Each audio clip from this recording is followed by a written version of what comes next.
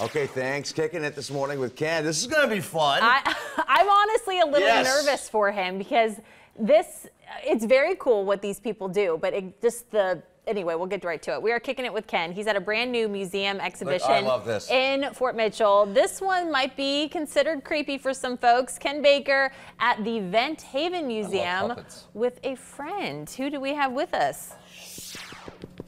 Hello, my name is Mike Check. Hello, hello. No, I'm kidding. It's too much fun here.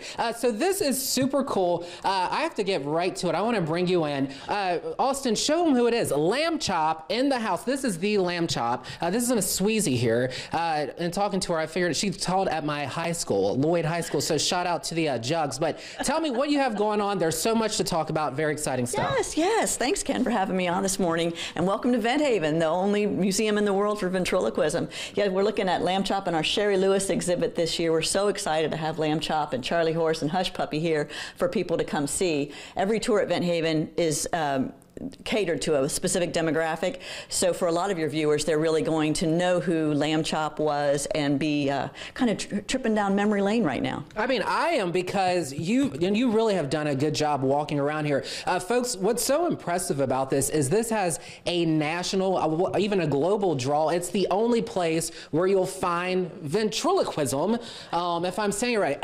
The most impressive, tell me about the Jeff Dunham exhibit here. Sure. Jeff Dunham, of course, is an iconic ventriloquist. He's certainly the most well-known ventriloquist today. He's been doing ventriloquism since he was 10 years old, and he's been affiliated with the museum since he was 13. So we have a very substantial exhibit for him. Here's our most significant donor and most major donor, and we just really love having him. And of course, people, when they come for visits, they want to, do you have anything on Jeff? And they're typically surprised at the amount of material that we do have on Jeff. And she said throughout the years, like again, Jeff's been coming here since 15. Yep. He supports you guys. He runs into town, does little shows. But tell me the heartbeat, because we have about a minute behind the museum. Let's talk about, first of all, for the people at home who are like, this is kind of creepy. Yeah. Once you get in and you get into the history, it's not. Well, I appreciate that. You're right, because for some people, if they don't have any connection to the art form of ventriloquism, they can be a little bit put off by the faces, the number of faces here, and the whole uncanny valley kind of kicks in.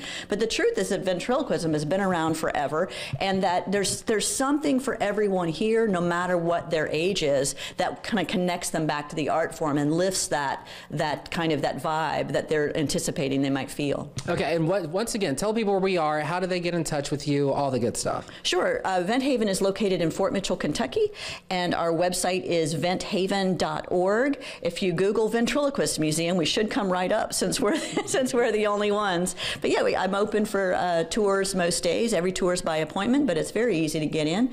And so yeah, I'd love to have people come out and check us out. So they actually have a tour, guys, at 1 o'clock today. Right. And then you can jump in. But Frank, Lauren, one thing that I found so interesting is I did come in kind of with the idea of like, whoa, this is going to be kind of weird. Like, what do I think? But after learning all this stuff, I'm just kind of like taken away by it. Yeah. I know. I like your little friend there.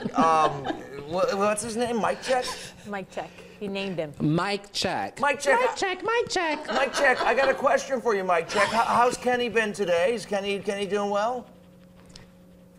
He's the best. He needs a raise. Oh, very good. I agree. That's good. That was funny. Yeah, that was nice. That was nice. They're so talented. They are good. Trust me, Kenny, I've been asking for years. And he's got him right every now. time. Just kidding. Just joking.